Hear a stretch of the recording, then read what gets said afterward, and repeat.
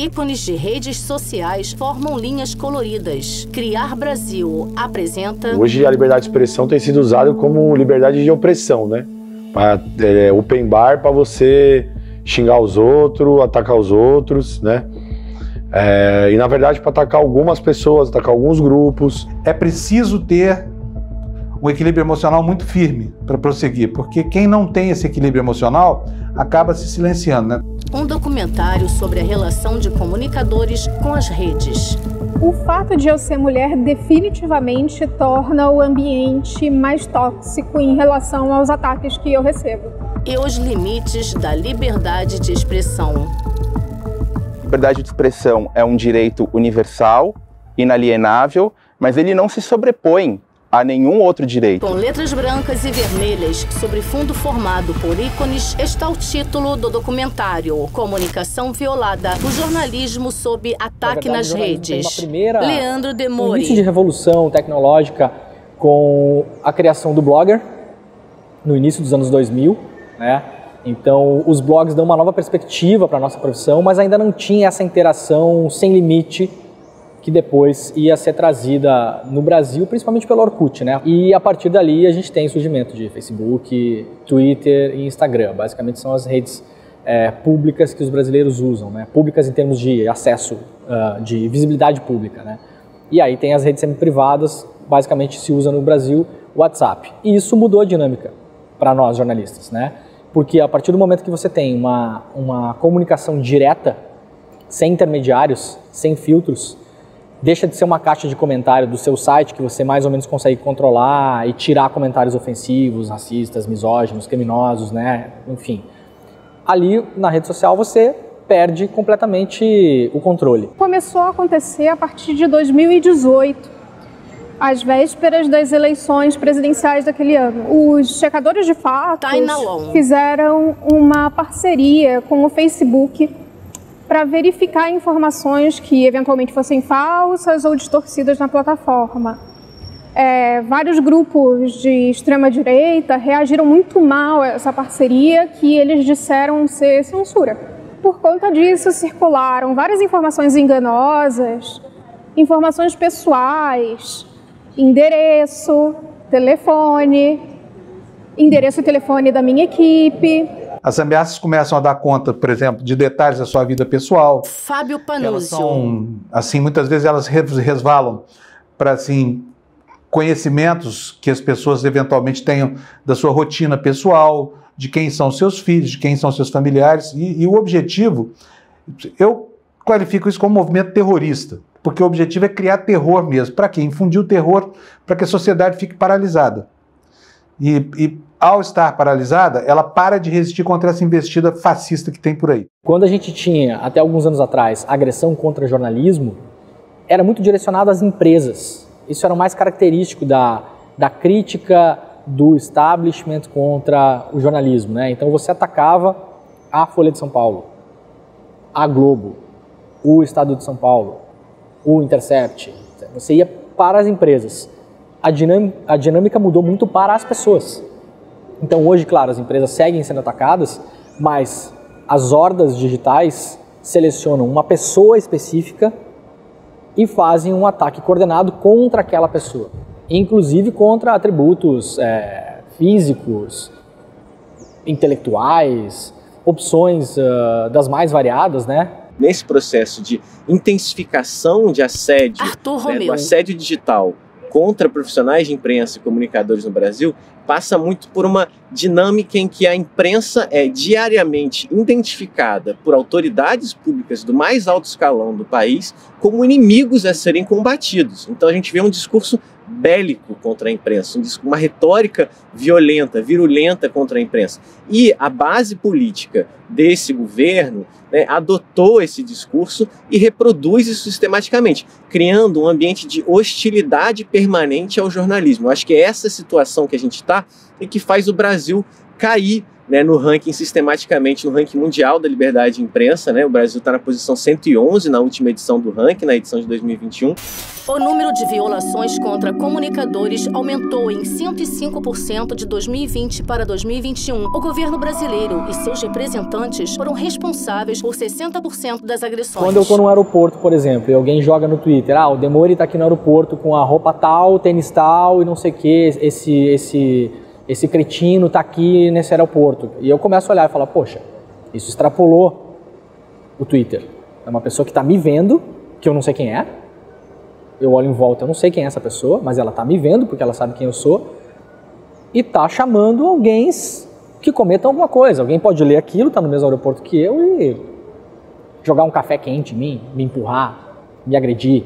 Eu sou uma jornalista que vem cobrindo segurança pública há muitos anos, então eu trabalho cobrindo polícia, cobrindo tráfico de armas, de drogas. Então eu lido com um público que é naturalmente mais incisivo e às vezes mais agressivo. Então quando esses ataques vêm, eles vêm por um viés sexista, né? Às vezes tem esses xingamentos específicos relacionados ao meu gênero, com esses tipos de xingamentos direcionados à desqualificação da pessoa, né? A quem eu sou, e não a desqualificação dos meus argumentos, daquilo que eu proponho, do que eu cobri, dos dados que eu estou colocando. As mulheres são as maiores vítimas, principalmente do assédio online. O ano passado, dentre os 367 alertas que a gente registrou no monitoramento da Abrage, na categoria ataques online, 57% das vítimas foram mulheres. As mulheres, elas são desqualificadas não só por serem jornalistas, mas também por serem mulheres. Então é muito comum o uso de palavras de baixo calão ou xingamentos como jornalista, chorume, lixo, vadia, piranha e outras coisas que eu não vou falar aqui porque não cabe. Tweet, puta mentirosa. Essa daí deve ter dado pra muita gente pra chegar onde dá. Jornalista, comunista do caralho. Gente como você merece acordar embaixo da terra. São situações que a gente nunca vê, felizmente, colocadas por um homem. Janaína né? Garcia. O homem, ele vai passar por outro tipo de questionamento, né? Se ele mentiu, se ele foi mau caráter, mas nunca tem esse traço misógino de sexualizar, de colocar a mulher comunicadora como alguém que teria feito, por exemplo, prestado favores sexuais para obter aquele tipo de informação. Totem, amamos Cabo Frio. Em 2020, em julho, teve um episódio bastante peculiar. Eu tenho um site de notícias aqui em Cabo Frio e ele é um site, graças a Deus, felizmente, de extrema repercussão, de maior audiência aqui na região dos Lagos, a sede é em Cabo Frio, e eu dei a notícia a respeito de um deputado. Renata Cristiane de Oliveira. Seria uma espécie de plano B do governador, na época, Wilson Witzel, queria lançá-lo a candidato à prefeitura de Cabo Frio. Esse deputado, muito contrariado, gravou um vídeo me atacando, me chamando de mentirosa, um vídeo com um tom bastante intimidatório, visivelmente raivoso, agressivo, que claramente tinha como objetivo me assustar, né? E realmente me assustou. Nesse dia, houve uma enxurrada de ataques, foi uma onda, muita gente vindo nas minhas redes sociais me chamando de mentirosa, dizendo que eu era leviana, que eu espalhava fake news, que eu era doente, que eu era esquerdopata, que eu era esquerdista, enfim, que eu era sapatão, que eu era maconheira, que eu era todo tipo de coisas que eles costumam associar as pessoas que eles entendem que estão contra eles, né? Mensagem Facebook Pedro Neves. Cuidado com as informações que você dá. Capitão Rodrigo está de olho em você. Renata Cristiane, os seus ossos do seu corpo estão com os dias contados. Ameaças a Renata circularam no WhatsApp. Vai desossar seu corpo todinho. Escuta o que eu tô te falando, hein? Isso é só uma dica, só uma ideia que eu tô te dando. Bernard vai quebrar as espinhas do corpo dela todinha. Totem, Salvador. Eu sou do interior da Bahia, cidadezinha chamada Ibicoara. bem pequenininha mesmo, e era o período eleitoral. Era no início da pandemia, quando a gente estava naquele momento ainda que estava todo mundo super cuidadoso. Andréa Giovanni. O prefeito, na época, realizou um movimento político e houve aglomeração. Eu sou colaboradora de um site de notícias em Vitória da Conquista, o Sudoeste Digital. E aí eu fiz a matéria e enviei para Celino, né, o rapaz. Quando esse material foi divulgado, chegou ao conhecimento do Ministério Público. E a partir daí, o prefeito da cidade foi notificado. Quando ele recebeu essa notificação, em nenhum momento ele se retratou ou falou realmente assim, não, falhei, nada. Ele se dirigiu totalmente a mim, como se a culpada, a errada da história fosse eu que fiz a matéria. O próprio prefeito, como eu falei, ele divulgou meu telefone e colocou na condição de que eu era a culpada por toda aquela situação. Então, a partir daí, os apoiadores dele começaram a dizer que eu estava com outros interesses, que eu era mentirosa, que eu era mau caráter. Ele dizia, a Andréia é suja, o que ela está fazendo comigo. Eu já fui ameaçada de estupro. Então, quando eu recebi essa ameaça em específico, foi uma ameaça que veio para o meu e-mail do trabalho, então era uma coisa assim muito direcionada. Eu realmente registrei boletim de ocorrência, fiz todo o procedimento. Infrutífero, porque nunca recebi nenhum retorno da Polícia Civil do Rio de Janeiro. A gente tem, por exemplo, em alguns estados, delegacias especiais que cuidam de crimes cibernéticos, por exemplo, ou crimes digitais. Só que essas delegacias quase sempre são muito focadas em crimes financeiros, né? Em crimes ligados ao setor bancário, por exemplo.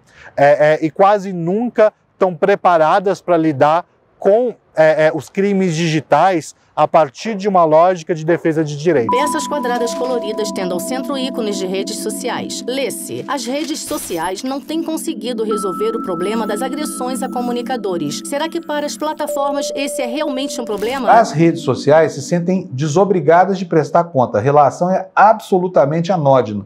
Você não encontra o interlocutor do outro lado. Tudo é feito, você não sabe com quem você está falando. Né? Algumas plataformas têm um atendimento um pouco melhor, outras um pouco pior, mas você faz a denúncia e não sabe o que é. Eu sei que esses perfis continuam por aí, perfis notadamente falsos.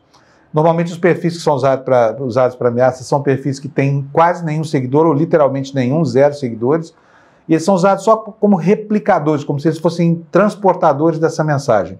Então a gente denuncia, mas eu não vejo uma ação efetiva dessas redes de congelar essas contas ou de suspender, porque elas continuam bombando nas redes sociais, né? Eu desmarco notificações de pessoas que eu não sigo, justamente para eu não precisar ver a cada tweet que eu faço, um monte de tweets desagradáveis. As plataformas nos dão ferramentas para a gente se proteger e não para atuar contra essas milícias digitais organizadas. Como se a responsabilidade de se tornar seguro fosse para a vítima e não para quem está efetivamente atacando. Fizemos um abaixo-assinado há pouco mais de um ano, cobrando esse tipo de resposta mais célere. E o que eles nos disponibilizaram, no caso do Twitter, foi um canal direto para que a gente possa fazer a comunicação com eles de casos que estão, olha, uma determinada mulher comunicadora está sendo atacada nesse momento, vocês podem dar prioridade a isso? Mas eu te pergunto, isso resolve? Né? Quais os mecanismos para eles averiguarem essas denúncias? Quantos funcionários eles têm para fazerem a análise dessas denúncias que chegam para eles? Isso nunca nos foi colocado. A gente, na Artigo 19 e com outras organizações da sociedade civil, tem procurado há alguns anos abrir um diálogo com essas plataformas, que de maneira geral tem se mostrado abertas a fazer esse diálogo, mas infelizmente, depois de alguns anos nesse diálogo, a gente ainda está só no diálogo. Infelizmente, nenhuma medida concreta mais efetiva de reestruturação dessa lógica foi tomada. Se tiver uma ordem judicial, a plataforma evidentemente tem que retirar Pier Paulo qualquer Bottini. coisa que estiver lá. Agora, quando não há uma ordem judicial, em tese, pela nossa lei, isso fica a critério da política da própria plataforma, exceto em casos extremos de pedofilia, que é uma lei específica sobre isso, e em casos de direitos autorais, onde há uma exceção também. Mas fora isso, fica a critério da política interna da plataforma. Então, em primeiro lugar, é importante que haja uma discussão pública, uma discussão coletiva com a sociedade civil sobre os critérios da plataforma, porque embora ela seja uma entidade privada, é evidente que ela tem uma interferência no sistema público de comunicação e de segurança, e portanto isso é importante que seja feito, e é importante que o legislador também, sempre junto com as plataformas, porque também ninguém vai exigir o impossível da plataforma, mas que esse assunto seja pensado, que esses critérios sejam discutidos de maneira transparente, para a gente evitar que a plataforma seja uma correia de transmissão e de potencialização de ameaças, de insultos e de violações à dignidade dos profissionais de comunicação. O que se chama de engajamento, que veio a ser uma métrica importante para a rede social, nada mais é do que seres humanos reagindo a emoções de outros seres humanos. Isso é engajamento. Não tem nada a ver com notícia, com informação, nada a ver com isso. Tem a ver com emoção. E as emoções que mais engajam as redes sociais são ódio, rancor, raiva. Para eles é óbvio que o negócio está dado. Esse é o jogo. É por isso que não funciona em nenhuma rede social quando você vai lá e denuncia, por exemplo, uma mensagem contra você. Não funciona. Tão importante quanto tirar essas ameaças do ar é que a plataforma ajude a investigação a identificar o IP, a identidade das pessoas que fazem essa ameaça.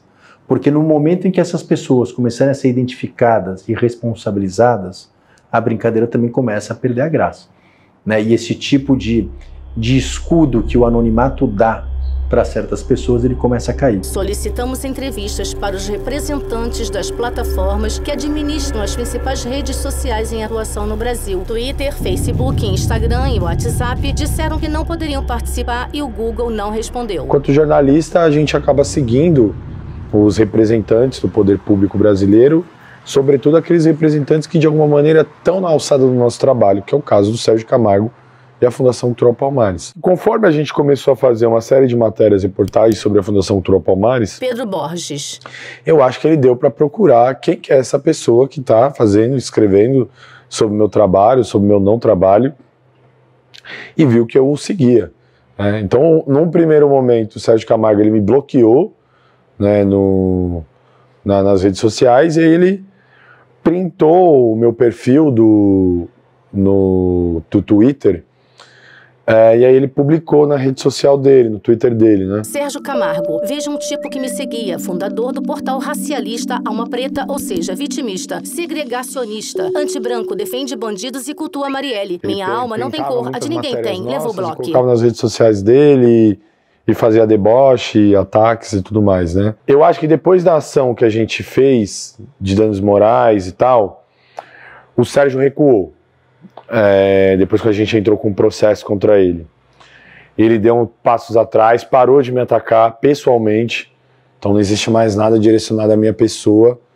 Existem ataques à Alma Preta, à agência, mas não naquele tom, não naquele nível de tom em que ele veio no primeiro momento. Lê-se, se eu for alvo, o que pode ser feito? Fui alvo de ataques e agora? Cartilha sobre medidas legais para a proteção de jornalistas contra ameaças e assédio online. A Abrage e a OAB desenvolveram uma cartilha com orientações sobre comunicadores podem se proteger de ameaças e assédio online. Disponível em abrage.org.br. É uma pessoa que gosta da polarização e se alimenta disso. Ele quer massacrar o outro, quer que o outro deixe de existir porque ele tem uma opinião diferente. É uma pessoa que ela reverbera o que está acontecendo no mundo hoje, onde todo mundo fala e ninguém escuta o que o outro tem a dizer.